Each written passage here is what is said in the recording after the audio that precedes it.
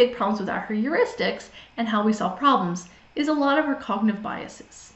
As humans, we're very fallible to making shortcuts that sometimes work, but sometimes don't work. So some of the things that sometimes don't work are the anchoring, confirmation, hindsight, representative, and availability biases. This is where this unit sort of crosses over with philosophy or the study of logic. But let's get into it. So an anchoring bias is the idea that when you're trying to solve a problem, you're hyper-focused on some details that don't matter as much as you think they do. You're blindsided to the bigger picture. If you've ever been in an escape room and you're trying to look for clues, you might have found yourself totally hung up on this one panel on the side that looks suspicious, but it's actually just decorative and not part of the game. This is the idea that you're anchored in this one point and you're putting all this energy here when it's really not the purpose.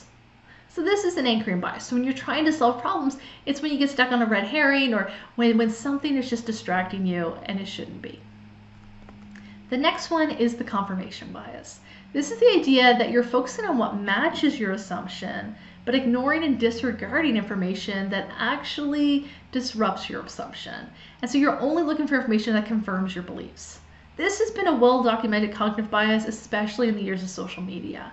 We know that people tend to look at the news and read newspapers and look at TV channels that match their biases. And now social media, we can curate that even more. If you go and Google something and you're trying to get an impartial result, it's actually usually not impartial. It can be influenced by your Google history and even influenced by the exact word or phrase you search.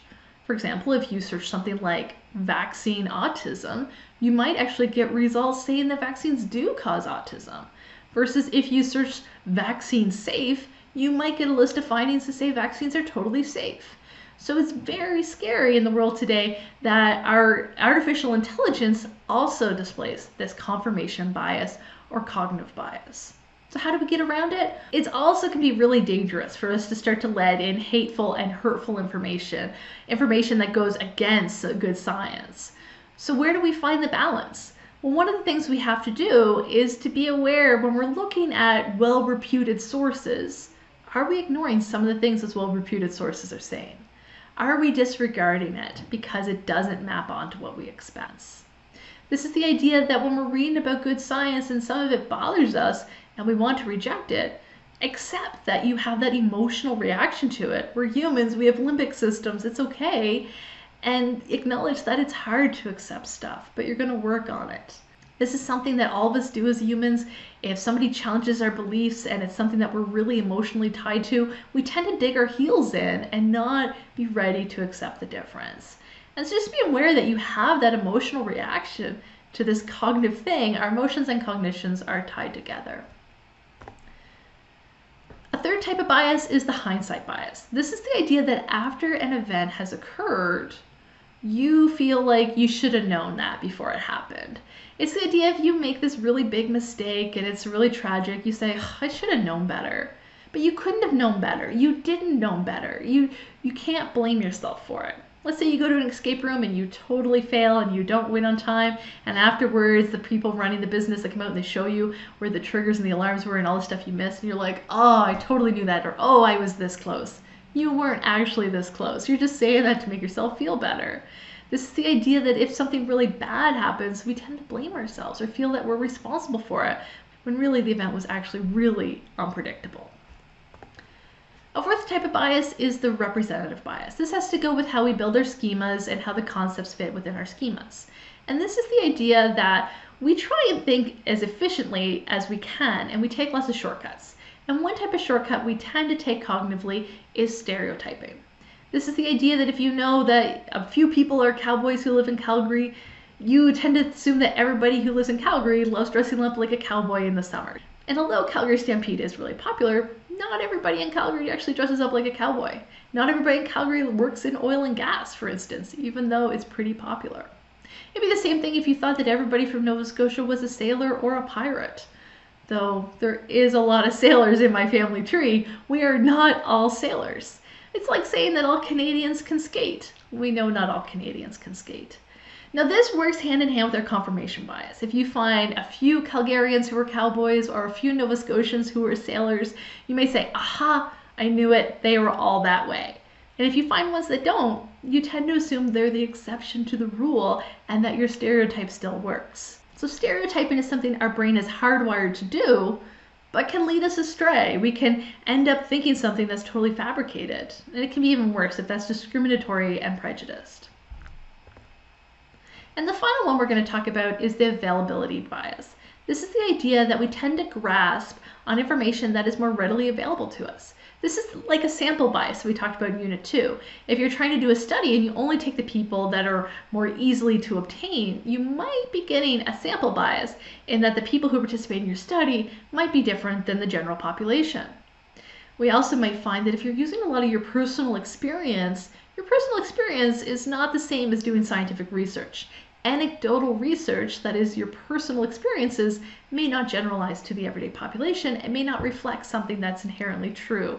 It's the idea that if you go to Nova Scotia once and it stinks and smells like seaweed and seems disgusting, you might think that it's always a smelly place. And that just happened to be you went at low tide. Maybe you need to go on other days and in other seasons. So it's the idea that what is in your personal narrative, what's in your personal diary, may not reflect those larger truths. Now, when we're thinking about problems and we're thinking about solutions to those problems, it's important to understand that humans are not alone in these endeavors. For instance, we know that animals have learned to conquer very complex problems. We've talked before about how animals can be trained to play ping pong and to press levers. Think about a working dog who either is a police search dog or a guide dog. We also know about monkeys who have been trained to use vending machines, for instance. Now, that may come down to just behaviorism and conditioning, but animals have also been found to solve really complex, novel problems with no conditioning. One of my favorite examples is from the book Gifts of the Crow by John Marsluff. Highly recommend the book if you're interested. It's the idea that crows were able to solve really complicated issues. In one example, there was a hard wooden board that was heavy, that couldn't be flipped. And on this wooden board, they attached a clear tube. And the tube was of the certain diameter that they couldn't really get their beaks or head down it very far. In the tube, they placed some food. And I think it was a little basket of food, actually. So they placed a little basket of food, and then there was a thin metal wire. So there was a clear tube with a basket of food, a metal wire, and a wooden board. And the crows, which are related to magpies and ravens, all very smart species of birds, the crows were given access to this apparatus to try and figure out if they could get the food out. And they could. But they tried a couple things. First, they did a couple trial and error, but it wasn't completely fully random. They were using a bit of a heuristic here and figuring out what they could do. The first thing most of the crows tried was to tip over the tube, but it couldn't. The wood was so heavy, the wood wouldn't tip over, and the clear tube was attached to the wood. The next thing they often tried to do was to chew at the clear tube and to see if they could break it, and they couldn't. The third thing they would choose to do was to take the metal wire and spear the basket of food. That was usually unsuccessful. The fourth thing that most of them tried to do was then to take the metal wire and use it to kind of scrape the basket up the side of the plastic tube. That was usually unsuccessful. And 100% of the crows eventually made it to the stage where they learned to bend the wooden wire into the shape of a J and then use that J-shaped hook to pick up the basket. Pretty impressive. With no prior teaching, no vicarious learning, they were able to deduce this. Just a little snippet of how smart some animals can be with their problem-solving skills.